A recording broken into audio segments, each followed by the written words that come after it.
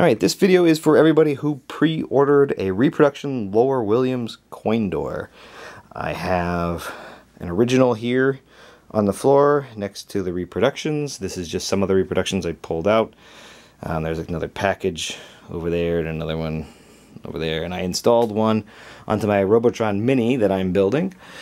So here is the coin door on the Mini. And let's take a quick look. You know, it does exactly what it's supposed to do. It opens and it closes. That is about that. Okay. So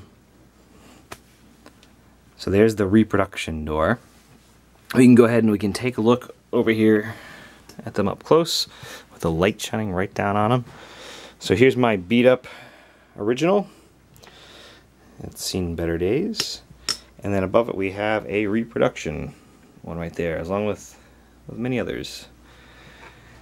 I'll go ahead and I'll flip over the original so we can see the back side.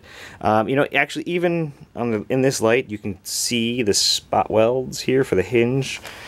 You don't see them when the door is mounted vertically, but because the light is shining on it, and you never have them this way, you can see it. Even over here, you know, you've got them. They kind of line up as well. But you gotta have the light just right to kind of notice that little detail. Let's go ahead and we'll flip over this coin door. This is the original. So there's our original coin door. This has kind of a rounded corner here. We've got our hole for our lock, and this hinge is spot welded on with 4 spot welds. If we come over here to the Reproduction, we've got the same thing. We've got the door and the rounded corners here, our hole for our lock, and the 4 spot welds.